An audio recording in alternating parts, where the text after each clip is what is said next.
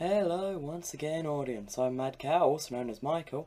Today I'm going to be riding a horse randomly, and also I'll be reviewing the 1.7 update that came out yesterday, I believe.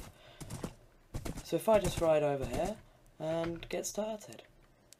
So to start off with, there have been some new trees. So this is called the dark oak tree. As you can see, it's a nice new tall tree. The logs look like that, and the planks look like this. It is a 2x2 saplings, which means that you need 4 of them. And then the next tree is the acacia wood. So if this hadn't grown, the sapling would look like that was loud. Trees look like this. Logs are a nice pinkish colour. So are the planks and things that can be made from it. So next up we have colours. So these are the new stained glass. As you can see, there's one for each dye, and there aren't any of these weird textures as visible for them. We also have the hardened clay, which is made by smelting a clay block. These also come in different colours, each of the dyes again. So next up we have a new type of grass. This is called podzol, and it can be found in one of the new biomes. It acts like mycelium, so you can grow mushrooms on it without any shelter. So yeah, lots of new flowers as well. So we have a dandelion, a poppy, a blue orchid, an allumium, I think, azure bluette, different types of tulips, an oxeye daisy, and then a sunflower, which will normally face the sun. So next up we have the red sand. So that can be found in one of the new biomes as well. So yeah. Next up we have some new potions. These come from, not sure. But these are the potions of water breathing. You can get them in 3 minutes and 8 minutes. And splash potions you can get 2 minutes 15 seconds and 6 minutes. So if I just change game mode, as you can see, there's the new potion effect. And while this is on, you do not lose any water things. So another new thing are the fishing enchantments. So you can get Luck of the Sea and Lore. And if I just swap back into creative and get a fishing rod, you have the chance of catching fish, junk and treasure. So the fish I'll show you in a minute, but you also get the chance of collecting junk, and you can get a treasure, which can be things like books of enchanting and other things. So as you just saw, I caught a raw salmon. Other fish you can catch include the clownfish, mostly known as Nemo. You can catch the puffer fish, and you can catch the raw salmon. So the raw salmon is the only one that can be cooked, same as the normal fish.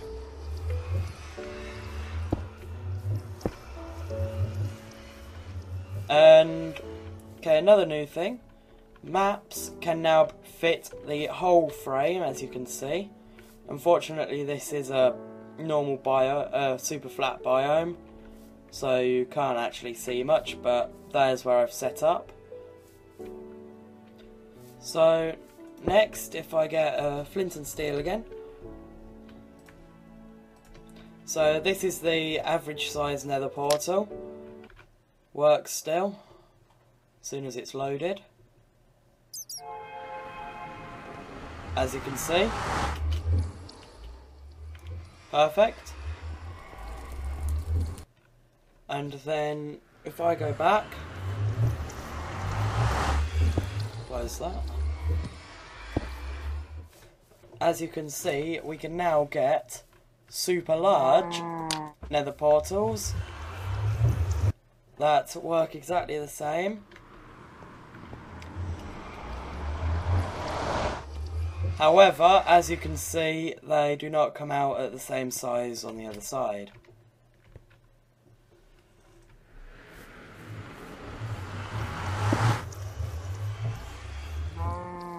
Unfortunately though, I'm not sure if this is just because of how bad this circle is. You cannot make circular nether portals yet. So if I now cut into the option menu, like so, there are now a lot of new things. As you can see, down here in music and sounds, you now have master volume.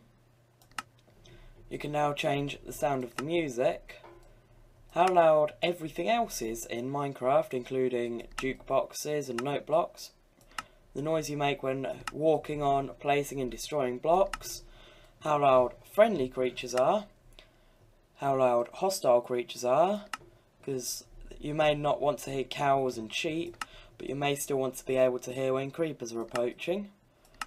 You can now hear how loud players are, this includes you, and how loud the environment is. So if I go into the next thing, video settings, as you can see, there's now anisotropic filtering. I'm not sure what that is, but as you can see, there's map levels, frame rates, anagraph. Has this changed? You can now have multiple resource packs loaded, such as the Dugu Craft for 1.6. This may not work properly, but as soon as it's stopped lagging, as you can see, the podzol has not changed. So, and neither has the stained glass. So that's the new one of them. You can now change things in the super secret settings. So if I click on that, I've now got a white square instead of a cursor.